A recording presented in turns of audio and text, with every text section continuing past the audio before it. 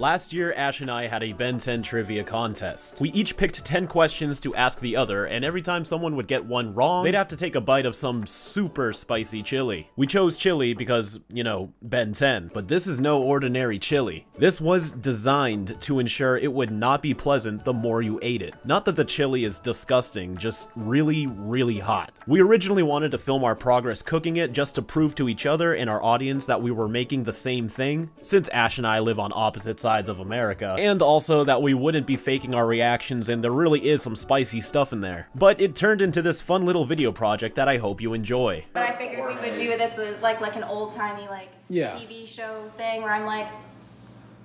Right. Good evening, Internet World and Universe. This is our Ash, and welcome! It's a Cooking with Ash video. We are going to be making some heat-blasted chili that you may have seen in our previous Ben 10 16th anniversary stream. Rob is cooking in this video too at some point, I think, but it's gonna taste decent, I think. And to help me today, here are some of my friends from a couple live streams that you guys may have seen before. Here we got Grace and Ignus. We're gonna be making my chili. We're then gonna be super spicing with stuff like ghost pepper, off-brand Texas sriracha, some spicy BBQ sauce. Let's light this fire.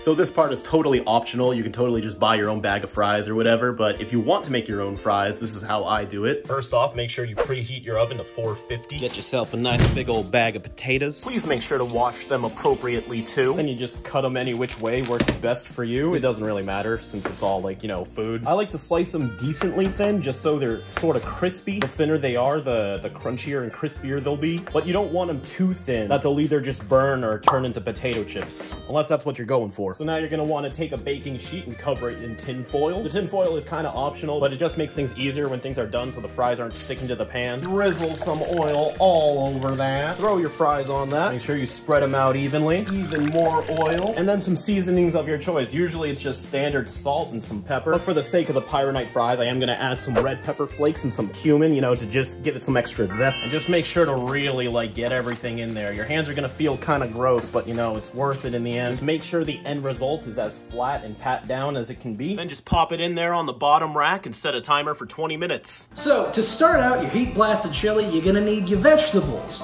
With that, you got yourself a yellow or white onion, purple onion for flavor, also some green and red bell peppers, and something that I do, I put mushrooms in my stuff. So basically, you're just gonna take each of these, mince them out as much as you can, as little as you can, so it works all together in your chili. Let's start with the jalapenos. Just chop them up however you think would be appropriate, you know, just slice them up, nothing fancy here. Once they're all good, just throw them in a bowl and set them aside. We're not gonna need them till the end. Next, you got your onions. Now here's a fun trick for cutting an onion. First thing you wanna do is cut the top off. Then just make subtle indents so it's easy to peel. See, it's just coming right off now. It's okay if you peel off an extra layer. Then you're gonna wanna cut all the way across, but not too far down so it's still all connected like this. Should look a little something like this. Hope the camera's picking this up. Then do the same across. Again, don't cut all the way down. Now you should start seeing the checkered pattern up in there. Lastly, you're gonna cut across from the top to the bottom, and they should just kind of fall off like cubes. Just like that. Pick this up from Gordon Ramsay himself and do a little bit of extra cutting if you'd like. Same to the red one, por favor. When you're cutting, don't have your fingers out because that's a higher chance that you'll cut yourself. Hold it with your knuckles, basically. But still be careful because that shit'll still hurt. But make sure that you hold some white onions off to the side because good chili fries have fresh onion on the top. Peppers are pretty easy. You just cut the top off, cut it in half, cut out these inside bits, or leave them if you want. You know, you can eat them. Then just slice them up. Do the same to the red one. No, you're good. Or you'll die. That cut through that butter. I told you. My hand was right here. These are self-sharpening knives. Here, get the brand. No, we're not sponsored. Stop. I bought pre-sliced mushrooms, so I only need to dice them just a little bit more than they already come. And voila, here's your veggies. Set that to a medium heat with some oil in the pan. I'm gonna need a little bit more than that. Half a cup? A lot of veg. There you go. That should be fine. There you go. There's some oil. And bombs away.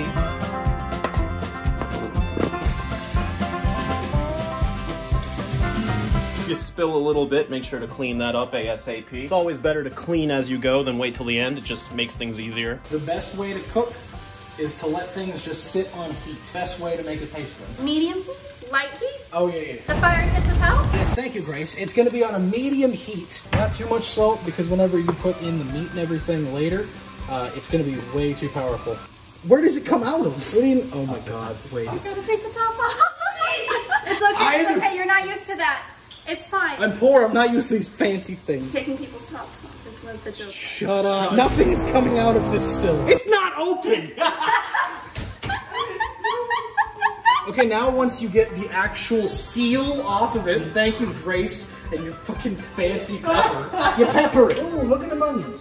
Look at him. Look at him. Ignus wants to be in this so badly. I do, but at the same time. No, I know. Talking about me wanting to be famous and you're over here? Look. Talking shit? You're going to have a very colorful mix of just vegetable mush by the time this is done cooking.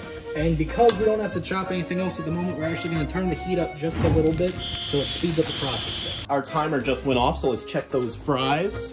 Honestly, they can use a little bit more time. Going back in for another 10 minutes. Honestly, it looks more so like barf, but they say this looks beautiful on the cooking channel. Yeah, no, very honestly, in camera does not show the vividness. This is what we call an upchuck stew. Make sure you're mixing your veggies around every couple of minutes too, so it cooks evenly. Fries are about done, but I'm just gonna turn the oven off, but not take them out yet, just so that they can stay warm until we need them. Hey, Ignus, can you get me the meat, please? You're asking for Ignus's meat? Shut the fuck. Alright, so once the veggies are decently cooked, you're gonna spread them all to the edge of the pan. Slap your meat in. Make sure to really chop. We have garlic powder and onion powder. We don't gotta be too gentle with it, because we're gonna be adding stock, beans, and a bunch of other stuff to this. You want to keep chopping away at the meat, because if you look right here, still got a little bit of pink. It is not fully cooked. You want that fully cooked before you start putting your beans in. You're going to take whatever your tomato, chili, whatever that you have is. I just have a can of seasoned diced tomatoes. It smells really good, actually. It's so good. Mix that up a little bit, and then from here, we are going to turn the heat up a bit more. Not too much though, because this is a flame stove. And then we are going to add in some beef stock. Beef broth, beef stock, whatever the word is. You're gonna want the liquid level to be just over all your meat and vegetables. Mix it up again. We're gonna pop a top on it and let it simmer and stew for like 5-6 minutes. Soon after. After that, we're gonna start adding the beans.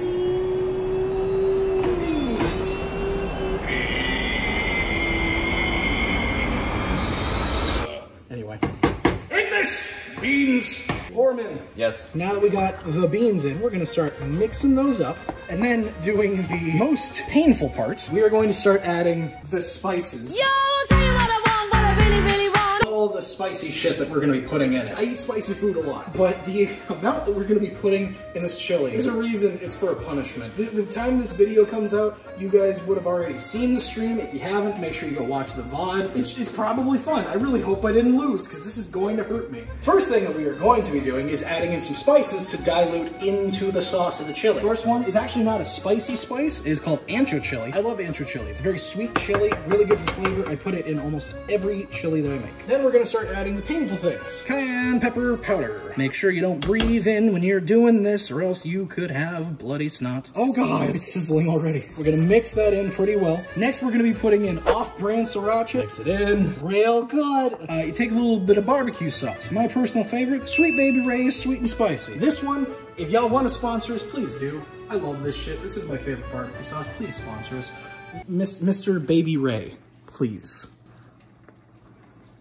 We're gonna be doing quite a bit of barbecue sauce. And then, the most painful one, ghost pepper condiment. You know, but I like ghost pepper. I actually eat this sauce pretty regularly, so I have a bit of a tolerance for ghost pepper. If I eat too much, it does hurt quite a bit. And for a great example of that, Mr. Ignus. So to show how painful this is, I'm gonna have Ignus try a little bit. I hate you with all of my being. I want you to understand this. How bad is it? We're gonna start putting this in while he's in pain. We are going to sit and let this just stew and simmer for, I'd say, like probably 10 or so minutes, letting it work down, make it not as liquidy. That's it for the chili. Everything else spicy that we're gonna be putting on it are like all the accoutrements, such as the sliced jalapenos, and then we're actually gonna be also putting a 3-pepper Colby Jack on there that's pretty fucking spicy, but I like it. Ignus, how you doing over there, bud? It's in my eyes. All right, so that is it for our heat blasted chili. So when serving this, we're gonna be doing a couple scoops of this on top of some fries with some fresh minced onions, a couple of pickled or fresh sliced jalapenos for a little extra spice, and then even more spice, because if you're doing chili fries, you need to have cheese on it. We got 3 pepper Colby Jack cheese. I love this cheese. The fuck? No, that was good. That's good. Rob, cut that out. Anyway, I can't try the chili right now, unfortunately, because I want to have a genuine reaction on stream tomorrow if, and probably when, I lose. So, as a little taste test, we're gonna have our helpers Grace and Ignus trying it. Hey guys. Hi. How good of a friend am I to you? Is this supposed to make my flight or fight response trigger? OR Ash's heat blasted chili. Oh no. Now you can't see their faces, but this is gonna fucking hurt them. I love you guys. It was nice to know y'all. That's like Yeah? good. Oh no.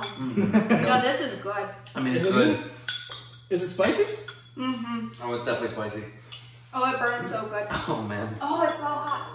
That looks really bad. Is it bad? Well, that's gonna do it from, I guess, Grace's kitchen, OR Ash cooking. Oh no, I love it. Ignus is a little bitch. Excuse you. Absolute little bitch. This was delicious. You're gonna love this. Because this is so hot and I love it so much. This My mouth shit is on delicious. fire in the best way. Shut up, Grace. 1 hour later. All right, so this is like an hour after we filmed, and the spice wasn't hitting them at first, but now My it head is. hurts.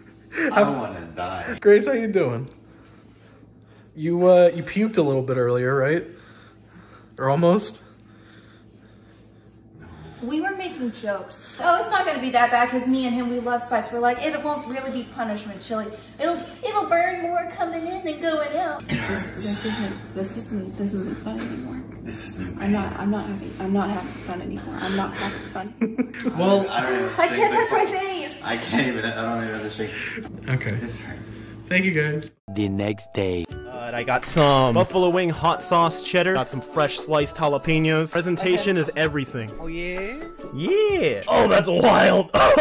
Yeah, my sinuses are already all out of whack. This is so delicious and torturous. Hurts like hell, but it's good. I'm starting to become numb to it, but also it burns. It's like all I feel is pain. I don't feel flavor anymore. Same. I've only taken 2 bites. I've eaten like this whole section a little bit. I'm literally sweating. Sweats. Sweats. I'm getting the chili.